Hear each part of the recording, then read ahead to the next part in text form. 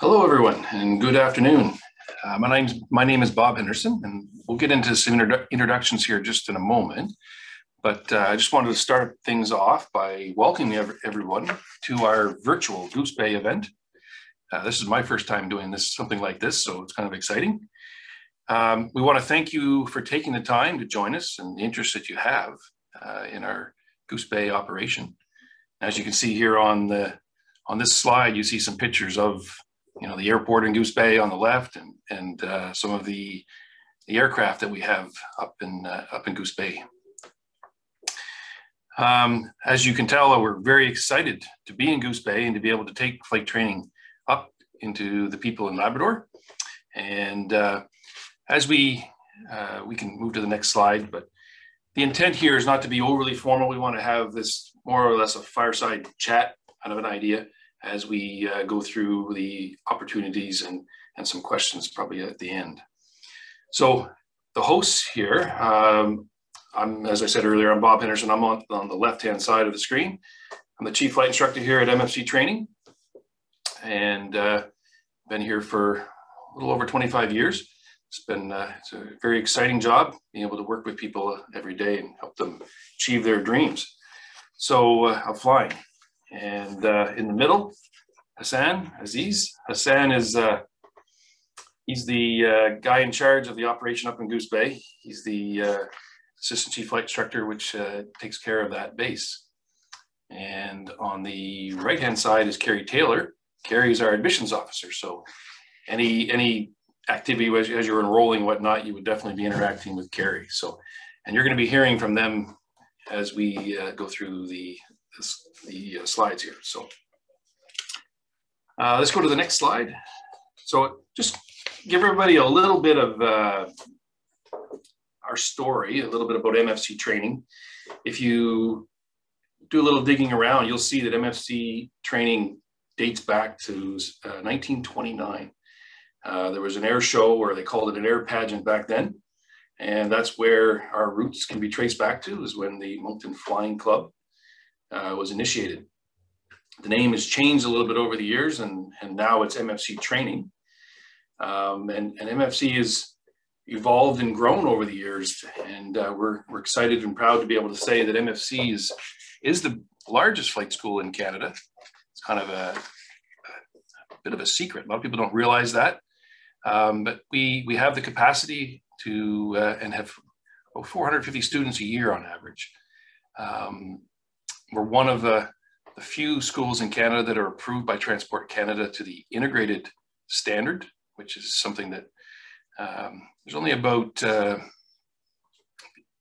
around 8 or 9 schools in Canada that have that status. So that's something that's pretty neat. And I already mentioned the rebranding. So in the last, just about 6 months ago, we came up with this new branding that you see in the middle of the slide. And a couple of little things I'll mention. What we have it here is we have 3 bases where we operate. There's Moncton, there's Fredericton, and now, as you know, we're in Goose Bay. So it's pretty exciting. And a lot of students have passed through the school over the 90 plus years. So now it's 22,000 and counting, and there's probably over 80 countries that are represented. So, all right, let's flip to the next slide. I think, Hassan, we'll let you take this one. Thanks, Bob. So again, welcome to everybody who's joining on. This is pretty exciting to see the people interested in wanting to know more. So as Bob mentioned, my name is Hassan. I'm the assistant CFI for Goose Bay. I've worked in MFC training for about 8 years now. I've been in Fredericton base, but we've gone up there obviously this summer to open up the Goose Bay base in Labrador. So my role up there is as the manager of that operation. I'm also a pilot examiner, and will also be helping as an instructor from flights and ground school and things like that. Along with me, my team, that we have 2 very experienced instructors up there with me. One is also currently working for airlines, but he also instructs with us, and another one who has tons and tons of hours. So we have a lot of good experience with our team up there for students coming in. We also have 2 aircrafts, as you can see on the pictures there, the 2 single-engine DA-20 Diamond Eclipse aircrafts that we will operate. There's a few programs that we're going to be offering right now in the summer for Goose Bay, which is the private pilot license, the recreational pilot license, night rating, and discovery flights. So a little bit about discovery flights. It's just 30-minute flights up with an instructor, let you kind of feel the airplane and see the local area. So those are the options that we have available right now. We've started in Goose Bay since mid-May, and we've had some really good interest. We've had a lot of students right now. We have 13, 14 students actively flying, which is great. But yeah, so it's been good to work in Goose Bay, and we also currently we're at the airport at the Air Borealis hangar, so we have a very good connection with Air Borealis, and working within their hangar, seeing their pilots and their Twin Otters flying to a lot of different local communities nearby. So it's been a really good experience for our students as well as our team. So that's a little bit about Goose Bay.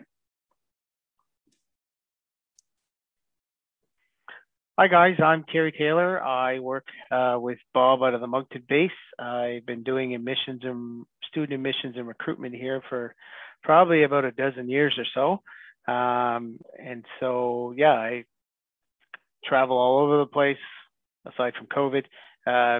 Talk to everyone about careers and aviation and different things like that. So our main things that we can offer in Moncton, basically everything we can do in Goose Bay, obviously, but we've got our commercial programs in Moncton. So, everything from modular training, which is self-paced, self-study, to the full-time programs.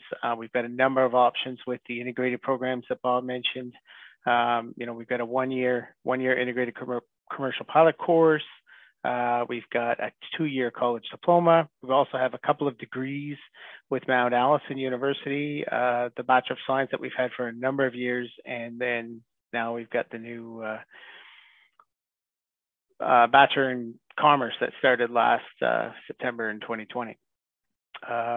Yeah, so basically what this kind of means for you guys is if you're looking to continue on, of course you need a commercial license to work as a pilot. So the private is the starting point, and the recreational side of things.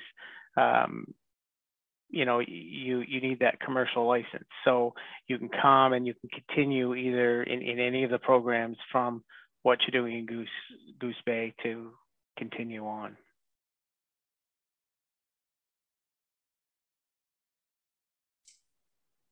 I think the next slide we're ready for.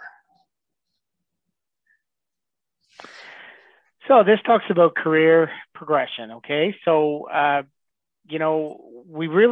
the way it's kind of set up now that we're, MFC Training is an EIC company or Exchange Income Corporation. You can see all the logos at the bottom. That's a number of regional carriers that are also with Exchange Income Corporation. There's more. These are just kind of a sample of them. And basically, you can start out with MFC with no aviation experience, go right to your commercial license. You can start out with us as an instructor, start building hours that way that you need to move on. And from there, you can move to one of the EIC companies.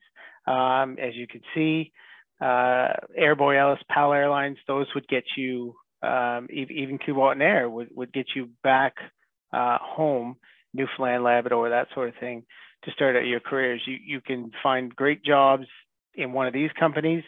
They're very good companies, or use this to get to the airlines if that's what you want. I mean, the programs that we offer are really geared towards training airline pilots for everything up too. So really, it's kind of a full Monty option, I guess, where you can start, do the basic training, move on with the commercial, and then get right on up through the careers just through MFC, EIC, and our sister companies. Right on. So, yeah, just to add there, it's probably one of the most unique things about MFC Training is this relationship we have with all these other companies or other airlines. So whether whether your goal is just to get a private pilot license or a rec permit, or you want to become a commercial pilot, then the opportunities to be able to, from a career perspective, be able to launch that career is pretty unique here, having kind of an in really with all these different companies that are, these ones that are here, the logos that you see, Perimeter, Comair, Bearskin. I'm sure most of you will be very familiar with Air Borealis and PAL, flying in that area all the time.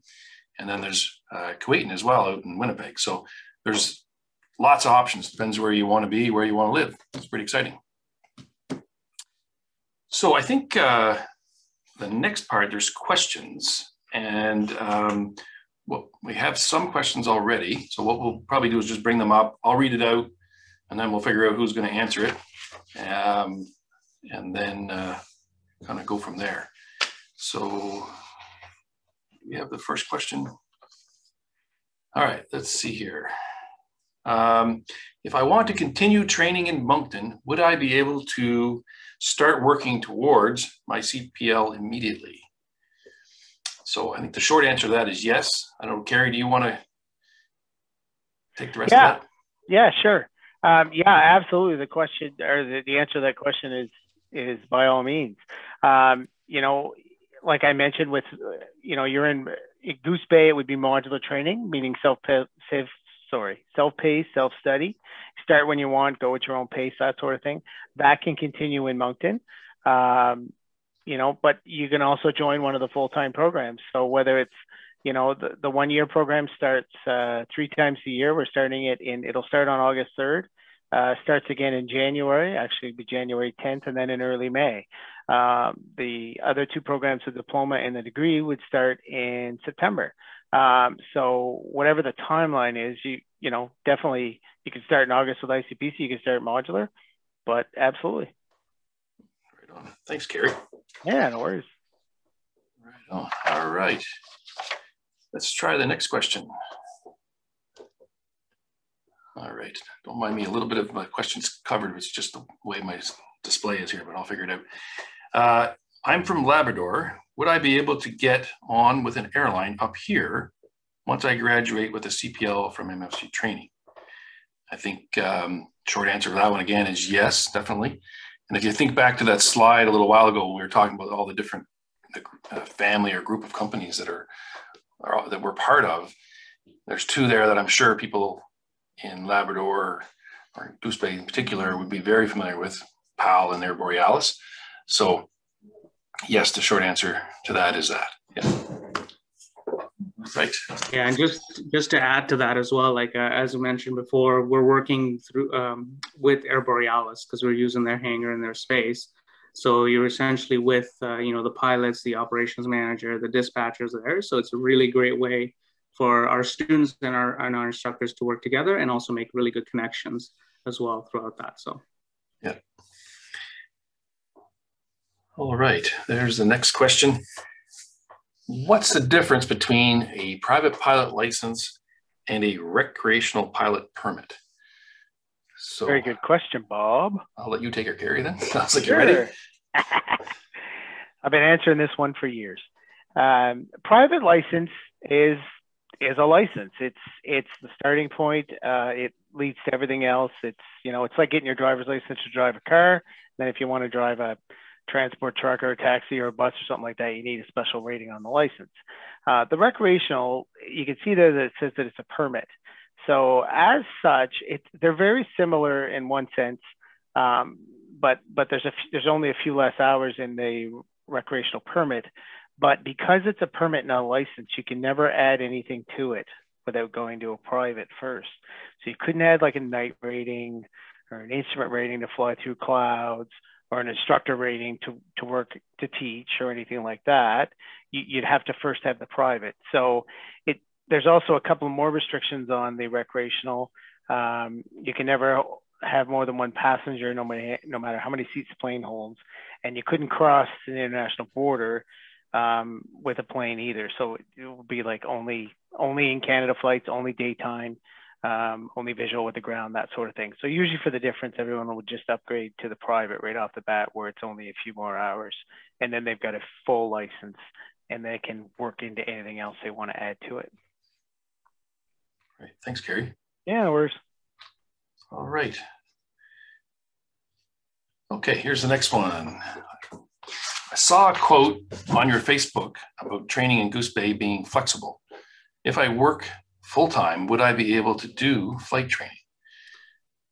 Absolutely. Yeah, absolutely. We're very flexible, and our instructors were basically available any weekday, weeknight, and weekends. We actually have quite a few students who are rotational workers in Labrador. So they're 2 weeks out and then 2 weeks back in Goose Bay. So the 2 weeks out, obviously, that's perfectly fine. Once they come back in, they've been flight training with us. So absolutely, we're flexible. We want to make sure we're available to all the students on their schedule and do the best we can to help them get their goals for flight training. Yeah.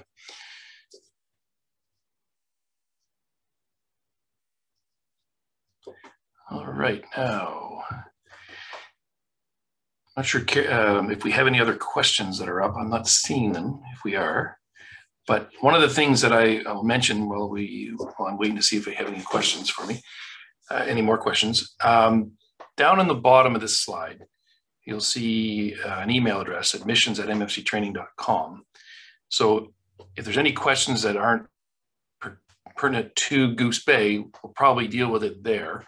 So just shoot your questions probably to that email address, and we'll definitely make sure we give you answers. And there's a phone number as well, 1-800-760-4632. It's a 1-800 number. You can call and probably talk to Kerry or Lydia, and they'd be happy to chat with you and answer any questions that you have. So, all right.